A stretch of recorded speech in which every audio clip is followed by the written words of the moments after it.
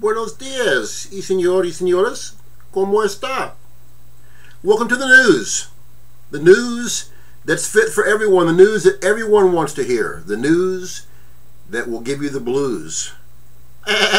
News, sadly, is what I have to share mostly as a watchman. I'm going to talk about Barack Hussein Obama, the future Antichrist.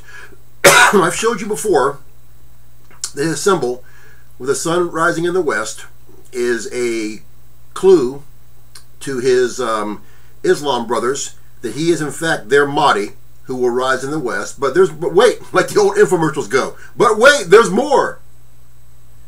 Here comes some more for you. Let's go back to the beginning. Let's begin with the begin.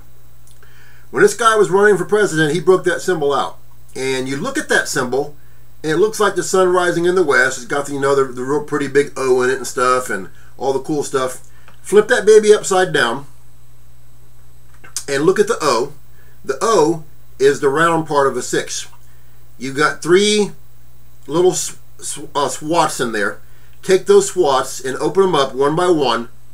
What do you get?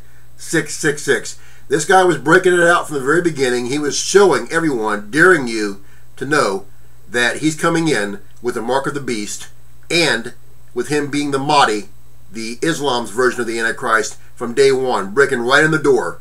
At his inauguration, had that symbol everywhere, and his date that night,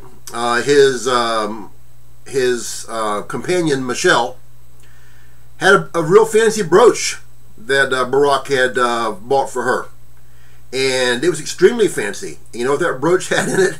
It had 666, 2 very plain 6s, and you unwrap the other on each side of the big gaudy brooch, and you take the other strand and you unwrap that from the brooch, and you got a third 6.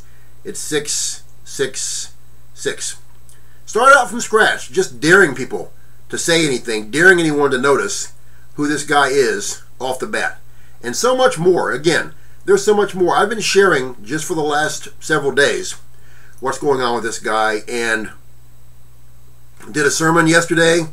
Man, just blew it out of the water. That my brother Kevin had written up all this information he had did on Obama being connected to the beast from the sea, and the number of the beast being his name.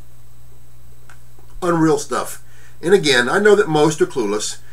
Few have wisdom and understanding the way Revelation says you have to be able to understand who this man is, whose name is a number, and that number is 666.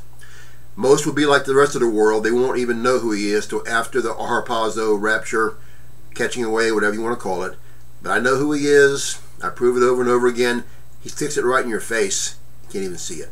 Here's the thing. Here's the tingman. You have to be saved by Jesus Christ's precious blood. There's no other way around it. No other way around it. There's no way to God, the Father, except through the Son, Jesus Christ. If you're unsaved or backslidden, I've got a prayer in the box below the video title. Pray the prayer. Do the 6 steps I have there as soon as possible. No one's guaranteed any more time in their life. Also in that box is my Tribulation Survival Guide video. It tells you how to get saved, what to expect A to Z in the coming tribulation. If you'd like me to pray for you for anything, contact me and I will. Christians, witness and pray for the lost night and day. That's our job. Keep doing it all the time regardless. And look up, my friends. Our redemption draweth nigh. We fly soon. You guys have a blessed day. Bye.